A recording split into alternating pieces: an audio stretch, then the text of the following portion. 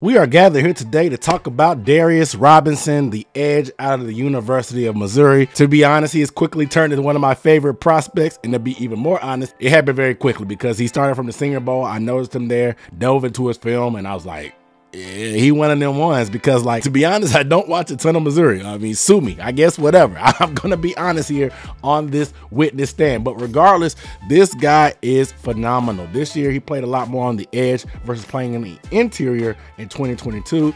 Apparently, according to his combine comments, he was at 305 back then when he played on the interior. This year, and kind of at the Senior Bowl, weighed in about 285, 287. This guy's 6'5". He's built like a tank, bro. Like, he's strong at the point of attack.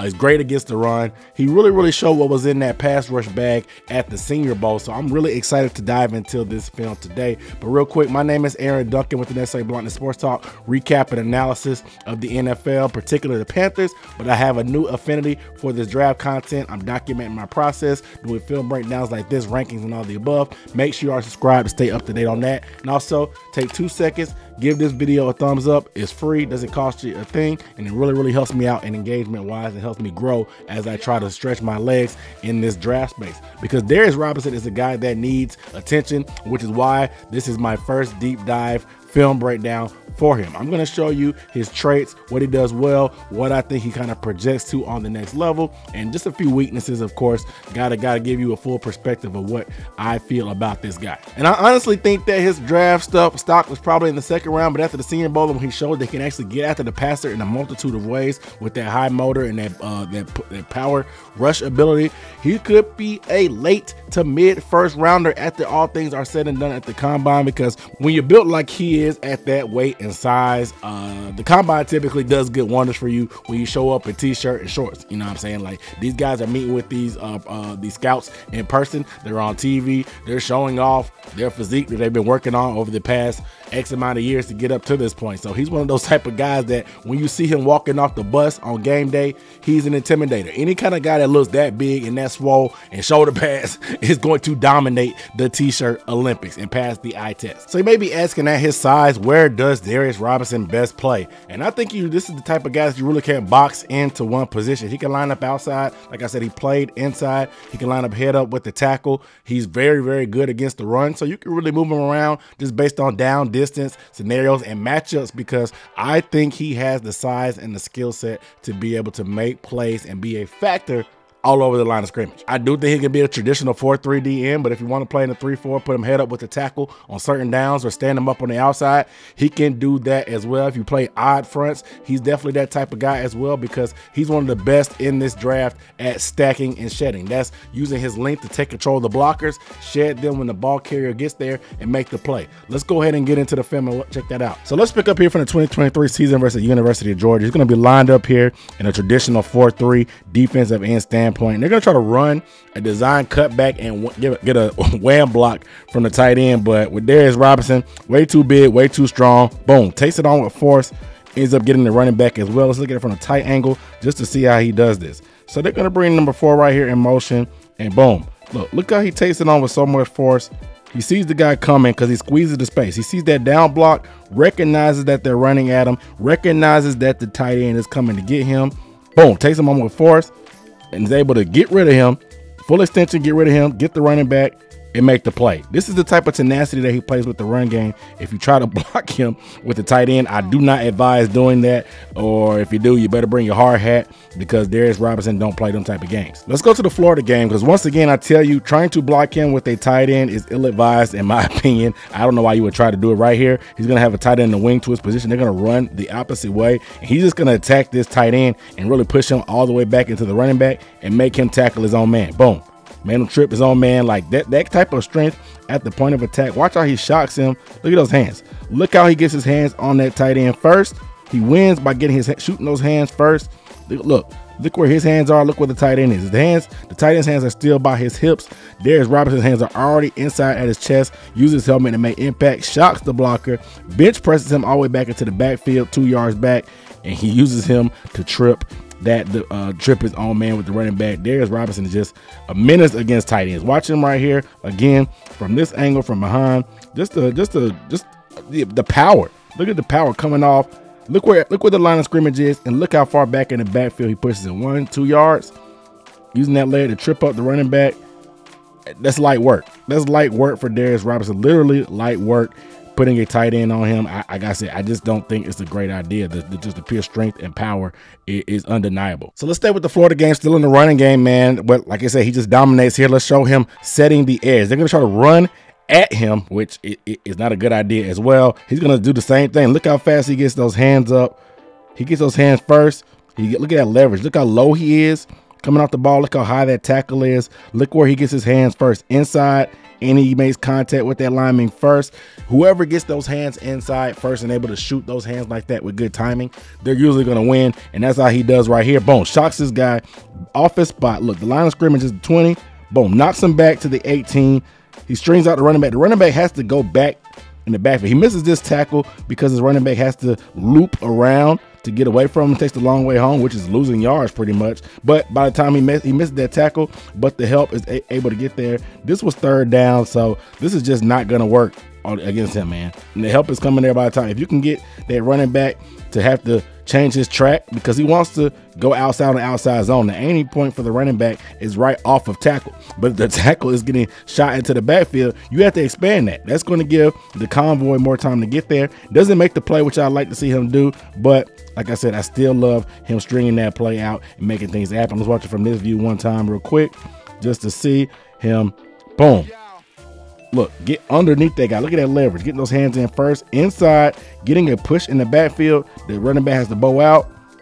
Misses that play right there because of the stiff arm, but he's still able to set things up for the help to come and look, make that play. So we already knew coming into this that the run game is something that he was going to specialize in. Like I said, being able to control blockers, shooting those hands, being able to get great strength, and like I said, stack and shed. That's what stack and shed is. Shoot those hands in, control the guy. Once you see the running back come, get rid of that blocker and make the play. Or other times like we saw with him, you can just use the blocker to push right into the running back. So the running game is something that he really is going to be able to do from day one in the NFL. So let's look at some of the pass rush ability that he has. All right, let's go to the Tennessee game, man. He's going to be a 3-man front, and the way they played this front was a little bit weird because Tennessee does a lot of things with pace. So most of this game, it was just a 3-man front. He lined up inside. He didn't really line up outside a lot of the times, but this way he's going to show just that power and that bull rush that he has. He's going to completely overwhelm this tackle here. So watch him slide outside the last second.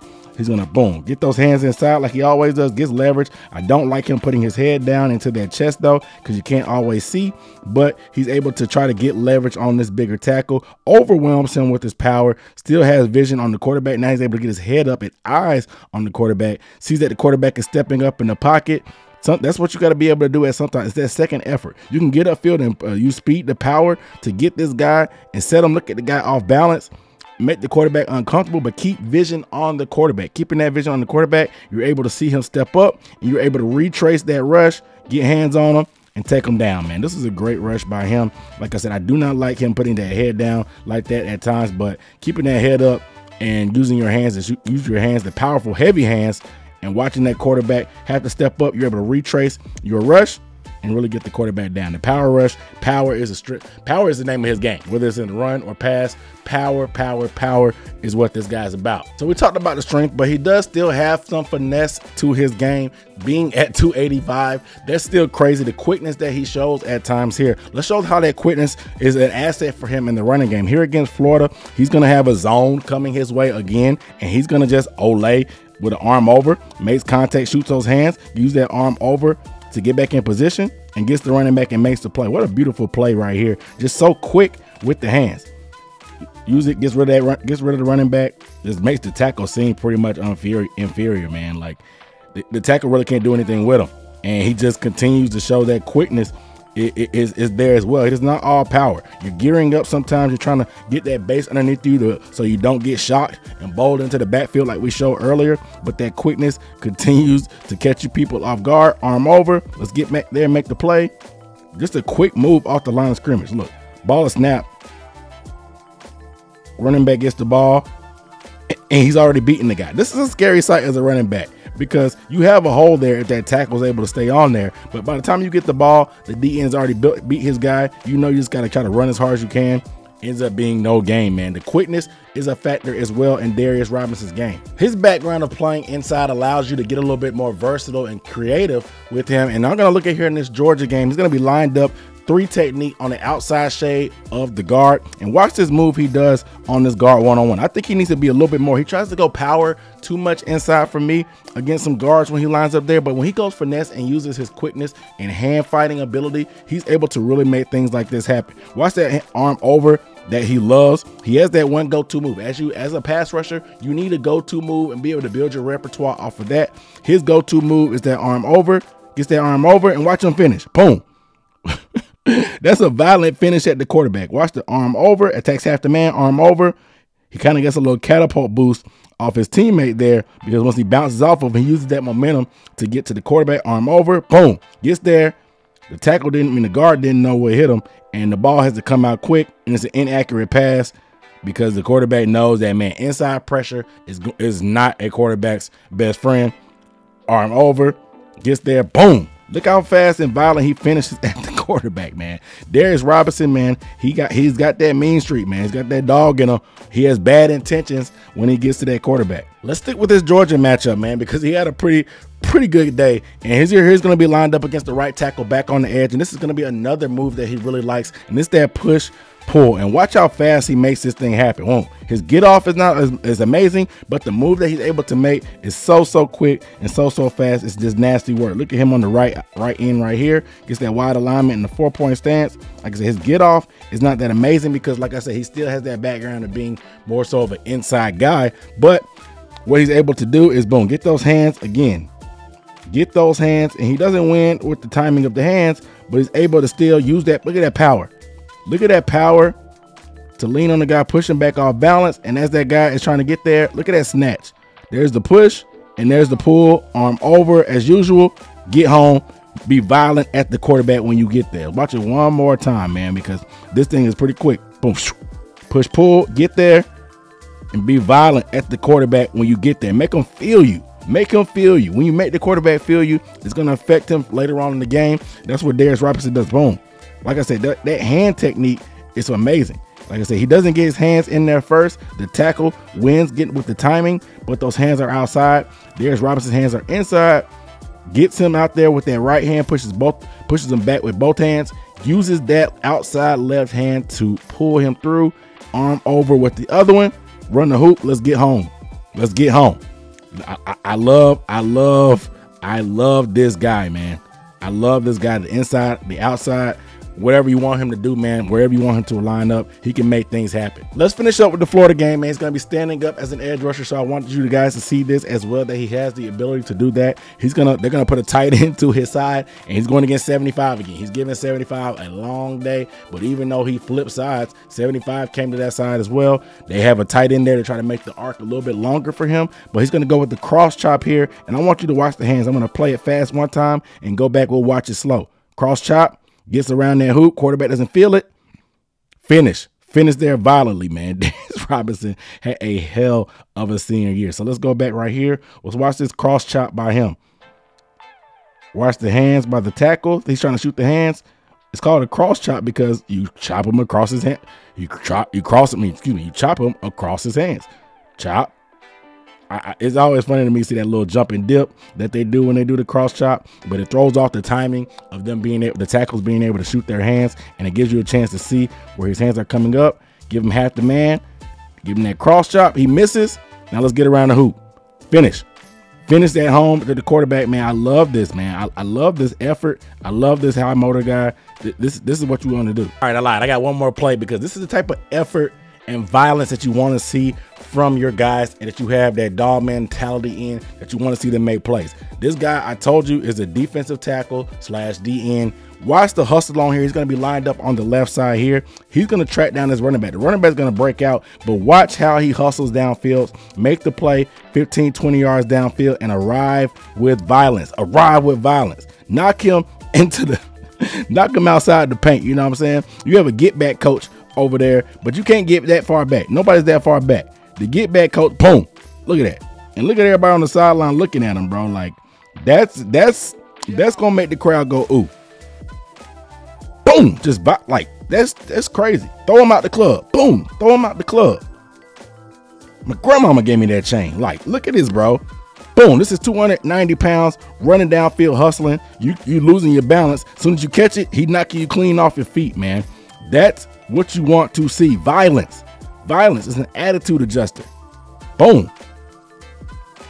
So Darius Robinson still, like I said, he has that interior background and that but he can play outside. So there are some drawbacks. He is a little bit stiffer of an athlete in terms of dropping his hips, running that hoop, you know what I'm saying, having a little bit more bend. But I think he can play that outside if you want him to. He's going to be strong at the point of attack. But when you have a guy that has that type of background, the reason why people think that he may end up inside more so a full-time and bulking up back to 305 pounds and playing inside is because of the agility and foot quickness that it requires to play out in space. Let's take a look at here against that Florida game. When you're playing against the zone read, which is a college concept, I understand, you're going to have to be able to play on the edge and play in space. So here it is right here. The quarterback is going to run that zone read, and they're going to read it off of him. And boom, he does what you're supposed to do. He puts his arms out. You squeeze and square. When you see that down block go away and you see his zone read, you stay square to the line of scrimmage, which he does, and you squeeze it down to get rid of that space. And he's outside level. Once he reads that the quarterback has the ball, he sees it. He doesn't have the foot. Like, watch that foot get stuck in the ground. You want to see him jab it in the ground a little bit faster and change direction. You don't want to see that little pause. Just that half a little step pause allows that quarterback to turn the corner on him. And like I said, he's still an interior type of guy. We'll see what he tests as far as the speed and acceleration. But look, he's in perfect position to make the play like he's supposed to. But he just doesn't have that foot quickness and agility to change direction and catch this guy on the corner, with which is just a regular college quarterback. In the NFL, there's going to be faster guys running this with the RPO. There's going to be zone read guys you play against. There's going to be all kinds of different things they'll try to do with you out of space if they see that your feet get stuck in the ground at times, because he has a good base, but that left foot, watch that left foot, it's stuck. He's not bouncing off it. He's not cutting off of it. Boom. And he's not able to change direction as fast as you would like for a guy playing on the edge all the time. He gets outran there. So that's a concern for me, just because of, like I said, he has that background. He is a little bit heavier of an athlete. He's not as slew-footed as some of these 250-pound, 260-pound edges that we see in the modern NFL. But I still like Darius Robinson. And I briefly talked about it before. The only other thing is inside, he needs to just have a better rush plan, which is something that you can just coach into him easily. He tries to use power too much inside, and I don't think he's that strong to be able to overpower guards all the time. But he definitely has the quickness and the finesse and the hand fighting, like I showed, to be able to beat these interior offensive linemen with pass rush moves. So if he just used more of a finesse inside and adds more of a finesse game for his inside rush, I think on third downs, if you want to put him inside, if you have a NASCAR package, you bring in a pure pass rusher on third down to be outside, let him do that. You can line him on the outside on run downs, and if you want him to be strong at the point of attack but also get after the passer, he can do that as well. I look for him to be a good fit on my favorite team, the Carolina Panthers, like I said, because of that ability to do that stacking shed and be able to kick inside if you need to on third down and have a better interior rush to go along with Derrick Brown and have Brian Burns on the outside. Or you can let him be a bookend with Brian Burns there with the high mortar, be a power offset on one side and have that speed rusher with Brian Burns there. Let him collapse the pocket. Brian Burns can be that cleanup guy. You can do some things with this guy, and the versatility that he would bring to the Panthers defense would be something that I would love to see. You guys let me know down below in the comments how you feeling about Darius Robinson after this film breakdown. What do you think he projects as? Do you think he can play inside? Do you think he'll be full-time outside? Do you think he'll be a little bit of both? I want to get you guys' thoughts down below in the comments, but please make sure you hit that subscribe button. I really appreciate you guys tuning in and watching. I'll see you next time. Peace.